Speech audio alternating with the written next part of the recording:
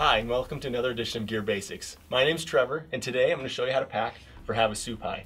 Now, Havasupai is obviously in the desert down the Grand Canyon, so it can be very hot and very rocky, and the hike can be anywhere from 8 to 10 miles about. So with any trip, it's good to pack as light as we can. Now with Havasupai, there are certain elements that will make this a little bit easier. Now we'll start off with kind of our shelter.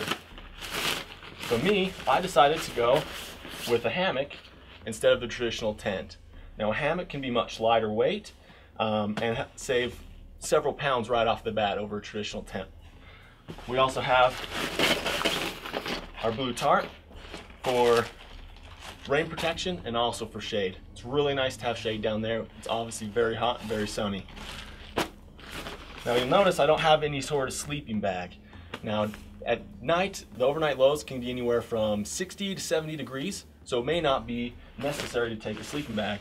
I did, however, bring an emergency bivvy or emergency sleeping bag just in case it got a little bit chillier than I was anticipating. Next, we'll go on to cooking gear. I decided to bring a lightweight aluminum kettle, a 4-ounce canister, and of course, my little striker for starting my stove. Now for the stove, I decided to bring the Optimus Vega. Now I chose this stove for a particular reason. It's very lightweight, just over 6 ounces. You have a very low to the ground and sturdy base that'll hold bigger pots or anything smaller if you need to. Also very fuel efficient, almost double the efficiency of other common stoves. For food, I prefer Backpacker's Pantry or Mountain House meals. Dehydrated meals are a lot lighter weight. A little bit of boiling water will turn them into an awesome backcountry meal. Another good idea would be hot oatmeal or top ramen. Very inexpensive, very lightweight options for food.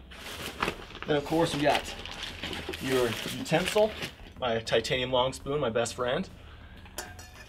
And then for trail snacks, lots of Cliff Bars, shot blocks, and anything else that you like. Beef jerky is also one of my favorites. Another thing I enjoyed while I was down there was drink mix. The Camelback Elixir was awesome. A couple dropped tablets inside your hydration bladder, and you got electrolytes without even slowing down. Awesome. Now to clothing. Of course, it's always a good idea to take a hat for shade. I like a ball cap. A wide brim hat would also be a very good idea, covering the back of your neck and all around your face. Of course, some sweet sunglasses, protect your eyes, make you look cool. Another thing that I found very useful down in Havasupai was a pair of water shoes. So when you're playing around in the water, it can protect your feet and also not make your hiking shoes wet for the hike home. Now you can use an old pair of running shoes or just something that's really lightweight so it doesn't add weight to your pack. Right. My nice comfy short sleeve hiking shirt, just in case it gets a little bit hot. I also just play around in the water with. And a pair of shorts that doubled as a swimming suit. That way, 2 pieces in one, saves you weight there too. Now one piece that I was really happy I had was a long sleeve, lightweight shirt.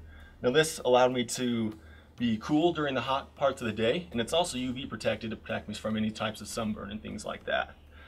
Also brought my trusty convertible zip-off pants here from Sherpa. Gives me again 2 pieces in one, so if I want a pair of shorts for when it's hot or a pair of long pants for when it's a little bit too sunny or a little bit chilly. And very important to have good hiking shoes or boots. You may want to wear tennis shoes down there. The terrain can be a little bit rocky, and a running shoe is a little bit of a softer sole, so you may get sore feet after a while with those rocks poking through.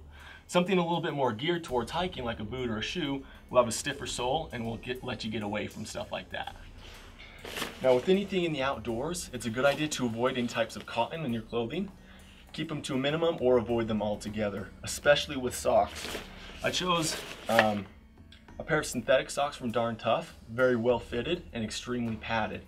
Also, I avoided wool because wool can be a little bit hotter and went with a straight synthetic, like a polyester or a polypropylene. Alright, now to some of your more general camping gear.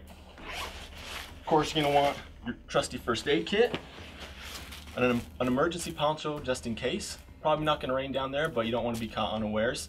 Also, very lightweight, very inexpensive.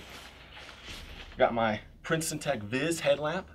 A lot of the hiking that I did down in Havasupai was during the night, in the early parts of the morning, to avoid the heat. Of course, sunscreen and bug spray is a very good idea. You may feel the need to take something a little bit larger, but try and keep it small to keep down on some weight. And of course, a hydration bladder or water bottles to hold your water. I prefer a hydration bladder. It's a little bit lighter weight than water bottles and will help you take a little bit more water and use as a water storage around camp. Now you notice I don't have any sort of water filter or water purification device. They do have a pure spring down in the campgrounds. It may be a good idea to take some purification tablets just in case something goes wrong and you run out of water a little bit earlier than you were planning. And of course, my trekking poles.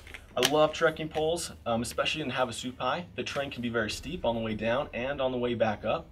Trekking poles can take a lot of pressure off your joints and also help keep good posture as you're hiking, help your back. Now some more optional pieces of gear that I really enjoyed down in Havasupai. My nice lightweight Eno speakers so I can listen to jam or some tunes around camp. My cell phone, of course, to keep the jams going and also to take lots of pictures. It's very nice to have around. And then my solar panel from Power Traveler kept everything going the whole time. So that's kind of what I packed for Havasupai. You may want to look and do some research and pack to your specific needs, and also check things like temperature and if there's any chance of rain while you're going.